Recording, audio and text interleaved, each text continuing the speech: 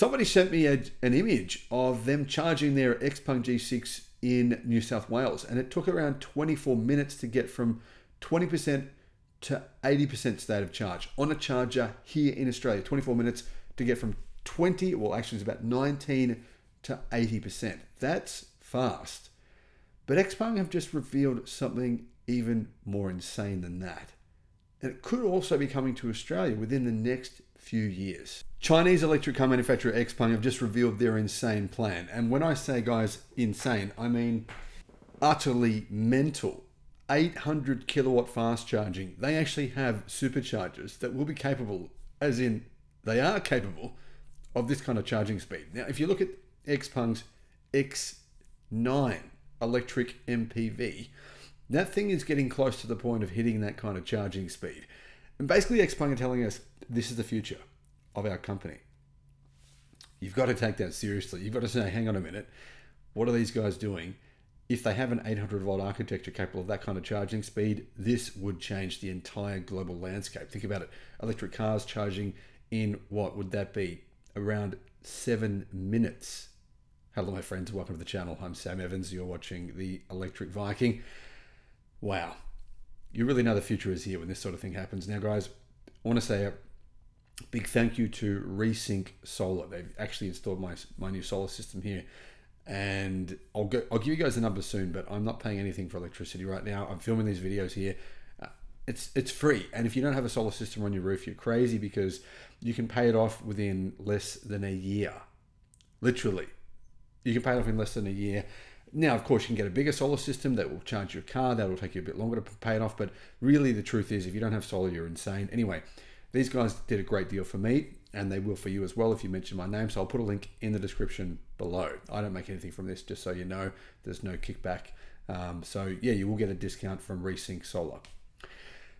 What's going on here with Xpeng? Well, Xpeng, first of all, they're coming to Australia. They're going to have the G6 available here in Australia in 1 month's time. I've just done a review on that. It's probably the best value vehicle I've ever seen in Australian history. The BYD 803 is great, guys. The new G6 is bigger than the 803. It charges twice as fast as the 803. It has way more range than the 803.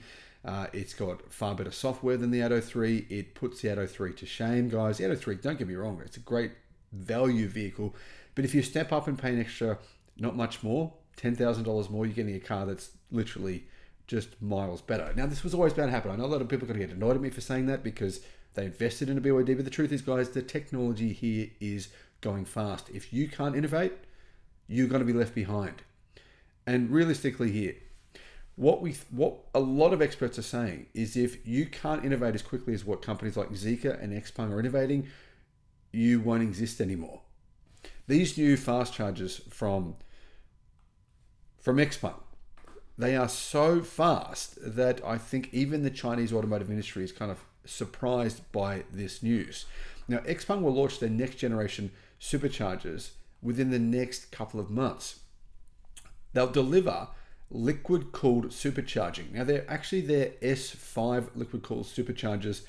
They'll come online apparently within, I believe, the next 4 to 8 weeks, delivering 800 kilowatt of charging power. The S5 supercharger, so their existing superchargers, they have a maximum output current of 800 amps and a maximum output voltage of 1000 volts. This enables you to charge. You can apparently add 1 kilometer of range to your car in 1 second.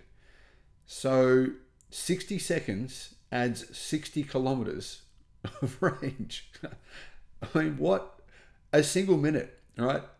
So 10 minutes of charging would add 600 kilometers of range. Now, obviously that's not accurate, because when you go above 80% with an EV battery, the charging rate slows down enormously. But really, would you want to do that anyway? Really, in theory, then you could add 500 kilometers of range in 5 minutes. That's probably more than what you'd want to do. For example, the Xpeng G6, it has 570 kilometers of WLTP range, not CLTC, WLTP.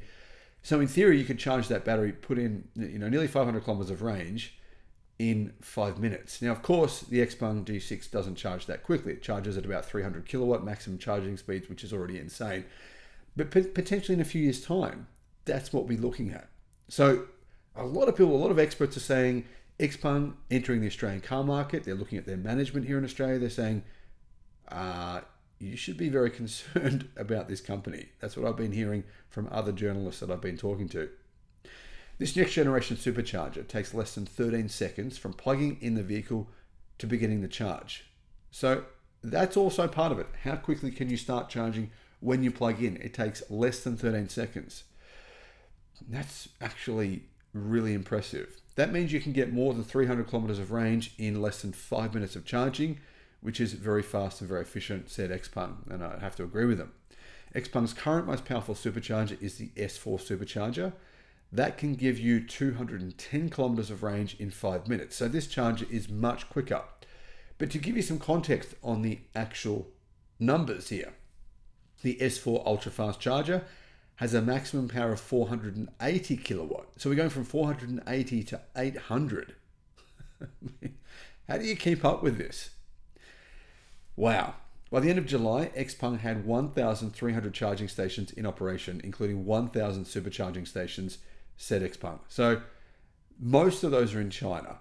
Will they bring some to Australia? Will they bring some to Europe? I think they've already installed a few in Europe. Australia, I hope they do, because this would really push other automakers to lift their game as well.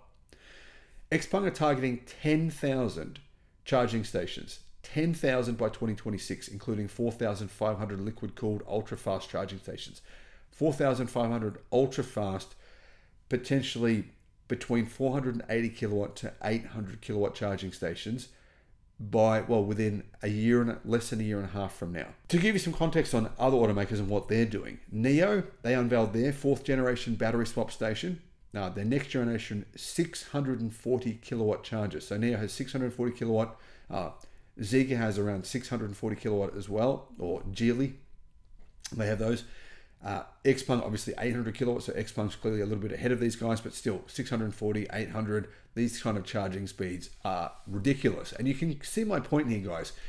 Do you really need a solid state battery? Which, yes, we know Samsung has cracked the code. They're selling those to automakers now, but do you really need one, considering the price is going to be like 5 times more expensive than a lithium battery, if you can charge at these speeds? I don't think you do. NIO say that their 100 kilowatt hour long range battery pack can charge from 10 to 80% in 12 minutes. Zeekr say theirs can charge in 10.5 minutes. Xpeng's is pretty similar to that as well. To date, NIO has 2,300 supercharging stations in China, providing 10,532 chargers. Li Auto, they're also building charging facilities as well. Li Auto has 701 superchargers. All of this, guys, a lot of this is coming here to Australia. Very luckily, we don't have, I mean, it depends on how you see it. Obviously, some people think the Chinese coming to Australia is terrible. But in terms of the actual product, we're very lucky. We're not getting much from America. We're getting what? A couple of the Ford Mustang Mach-E. It's all right, but it's not great. We're getting Tesla, but really, to be honest, we don't get Tesla from America. We get Tesla from China. Realistically, guys, most of the EVs we're getting now are from China. And without them, and without this technology, the industry would be really moving at a very, very slow pace. But it's companies like Xpeng and Zeekr that are revealing this kind of technology that will really change the automotive industry here. How will Japanese automakers, legacy automakers from Germany, from Europe, how will they keep up with this? How will they not be disrupted? Well, they are. Thanks for watching.